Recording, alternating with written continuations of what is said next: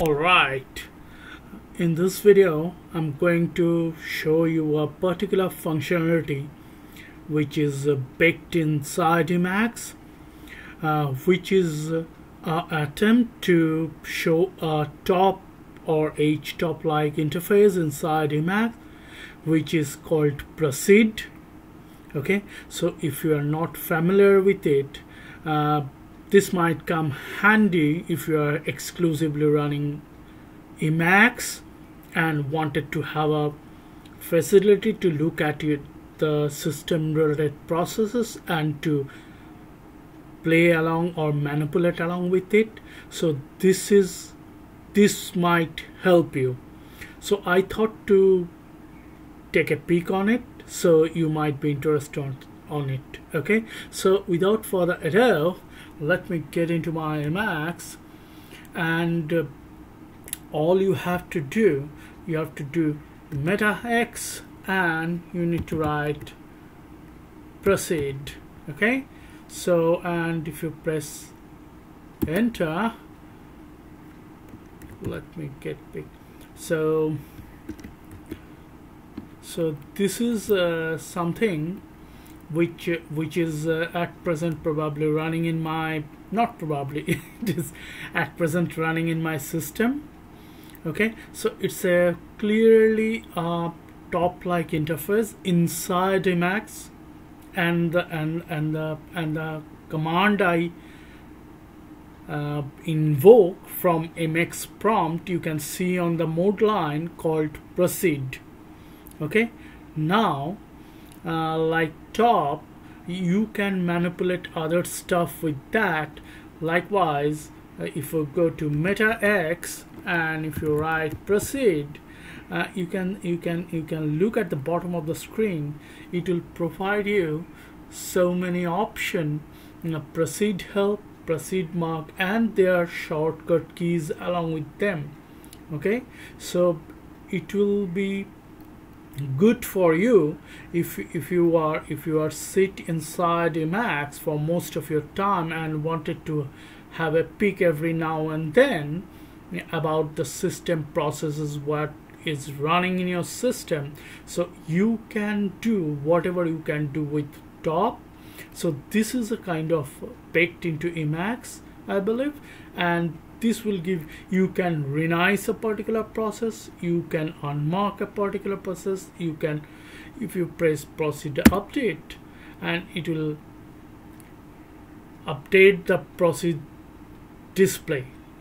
Okay, this, if there is a lot of jobs is running in your system, if you run the Proced update, it will certainly update this, because I haven't running anything specific or anything intensive in my system right at this moment, so the display doesn't change.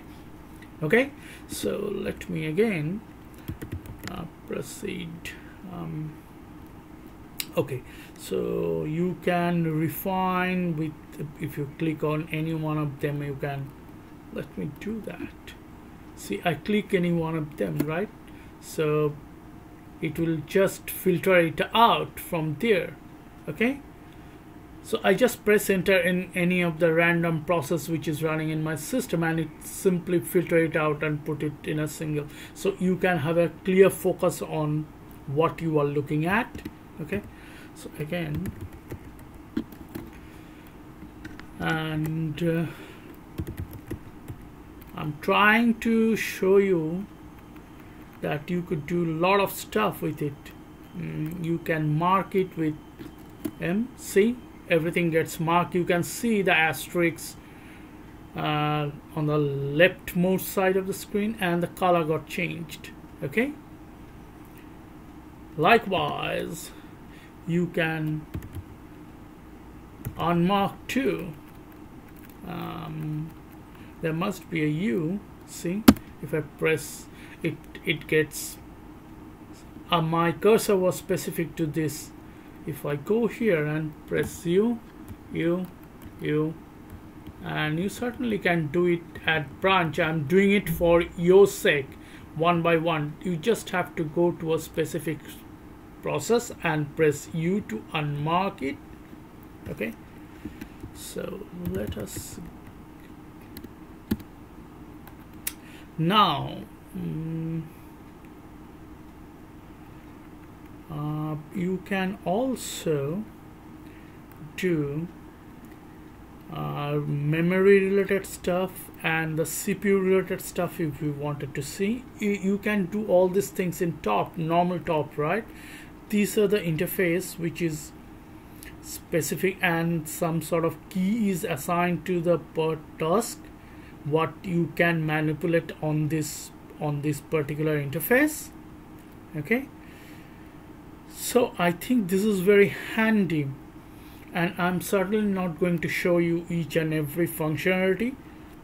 There are many, so, and it's clearly explicitly said what you need along with the keystroke you are supposed to press. It is a nice way. I thought it might be helpful to some people, so that's why I'm making this video, to make you aware if you are not yet aware of it. So, and again, if you wanted to know something specific about some specific functionality provided by this particular piece, all you can do, Control-HV. So you can see, you can look at the right hand side buffer. It open up a context sensitive help where it says what Proced is all about and what you could do with this. There are keystrokes which is attached to it. Okay, so it's not big, and all the commands, as I shown to you in the mini buffer few seconds back, are enlisted on this particular buffer for you to go through it. If you wanted to lean on it, you need to spend some time to get yourself accustomed with the key press, and if you do 2-3 times, it will naturally get etched into your muscle memory, so you don't have to trace enough in a brain to find out the keystroke for a specific thing to do. Okay, so I highly encourage you to give it some time to read through this information or man page or whatever you call inside Emacs. So it will help you to get things going, right? So I thought it might be helpful to some people, so you can easily use that. Okay, so one more thing before I let you go.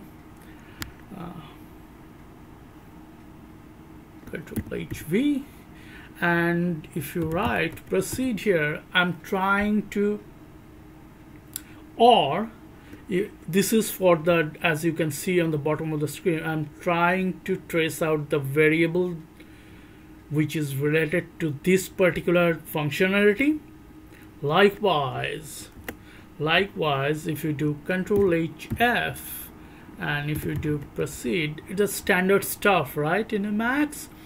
So if you wanted to understand any of the functionality or related stuff, you can see all the function related to Proced is enlisted here.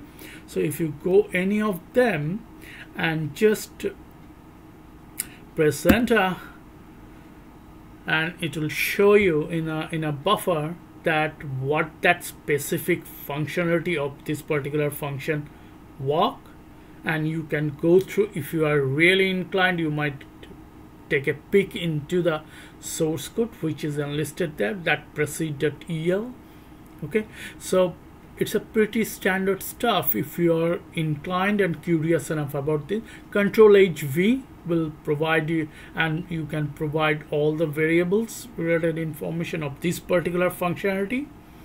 Okay, and Control-HF will provide you all the function related to this particular functionality. Proced is a kind of top kind of stuff inside Emacs, I'm repeating again, if you are sitting inside Emacs for a longer period of time and wanted to know what is happening in the system process wise, this is what you could use to your benefit to get a peek of your system. Okay, so that's the whole purpose of this video, to just to make you aware if you are not already aware of it. Okay, thanks for watching.